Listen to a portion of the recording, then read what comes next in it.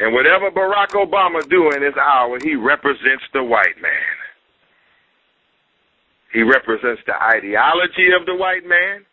He represents the policies of the white man.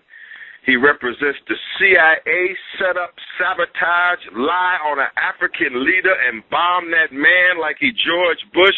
He represents the white man. And his wife should leave the nigga tonight. She should walk out, and his beautiful daughter should walk out on this bamboozling, buck dancing time. Oh yeah, I said it. We've held back on this Negro for a long time. Have held back on him. And have tried to hope that the nature of the black man would somehow come to reality. He caved in like a punk. And you have fallen into this trap, Barack Obama. And you should have listened to Louis Farrakhan a long time ago when you were at his table. But you want to follow the white man, and the white man's time is up.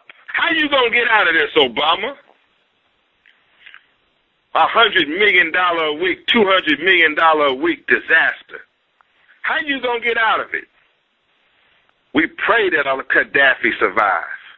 We pray that that black man from black Berber lineage and the black Berbers who fought the Arab invaders, that's why he have love for Africa.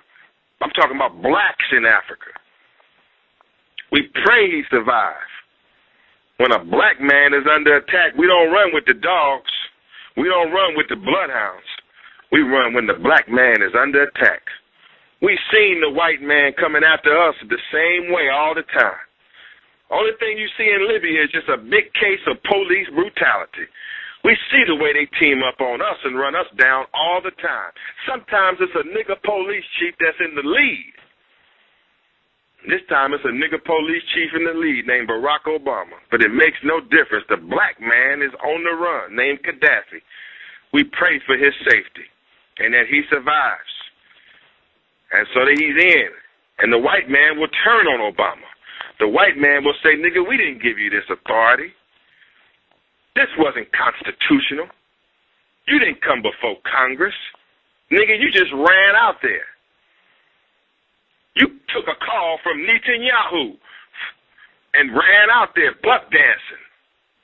Now you're busted. They will turn on him. His future will be ruined because he wanted to be the white man's nigga. He would know he could have been a decent human being. Yo, Malik, man, you know, you got some hate up in you, man. You be hating on my president, man. Well, yeah, he be half white, you know, dawg. And ain't necessarily that half of him that be bad, you know. Cause I'm hearing a lot of hate from you. You be learning that from Islam, man? Is that the way you is to peace, man? I hear Jesse Jackson, a supposed Christian man, wanna nut him. That's right. That's what I'm saying. Now, you tell me where he went wrong anywhere more than you is going wrong right here now, and I'll front you off right now, man. You ain't gonna say this and just get away with it. See, everybody listening to you now, dog. Everybody listening to you. PBN for news that affects America. Join us on our live show at pushbacknow.com.